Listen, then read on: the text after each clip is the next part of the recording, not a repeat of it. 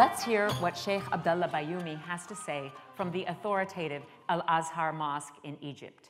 لأن صوت المرأة زي ما احنا عارفين يعتبر بالنسبة للإسلام يعني احنا بنقول هنا في قراءة القرآن طبعا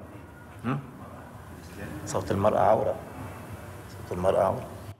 So that's the authoritative voice of a religious leader from Al-Azhar, and it should be pointed out that not everybody would agree with him, even in Egypt.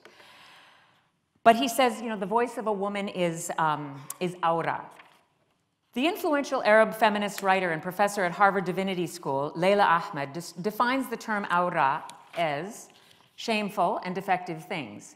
Its meanings include blind in one eye, blemished, defective, the genital area, generally parts of the body that are shameful and must be concealed, women's bodies, women's voices, and women. But when I queried Indonesians in the business of religion about the power and potential danger of women's voices, I was repeatedly told that a woman's voice is biasa saja, just regular. Here is an example of the female voice in Indonesia. In this clip, Maria Olfa, who I mentioned before, my major colleague, she's teaching Quranic recitation to female and male students at her Pondok Pesantren, her religious boarding school.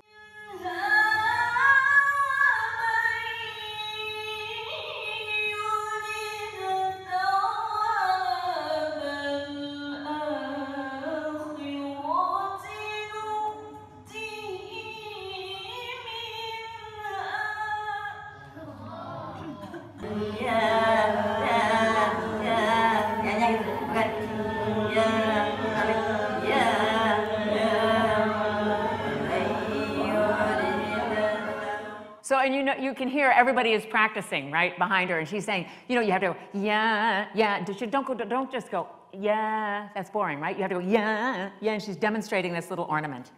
Why Islam in Indonesia, and why Islamic musical arts? The rich variety of Islamic arts in Indonesia should not be a surprise given the country's demographics. Some believe Indonesia's overall approach to religion, and when I say some, I mean scholars and lay people, believe Indonesia's overall approach to religion and democracy should serve as a model for other Muslim countries or countries with Muslim majority populations in the Islamic world. Although they're sympathetic to Muslims worldwide, Indonesians are perplexed about conflict everywhere else in the global ummah, in the global Muslim community, and they want to keep such business out of Indonesia. As one of my acquaintances said last year, we wonder why Muhammad wasn't born here in Indonesia.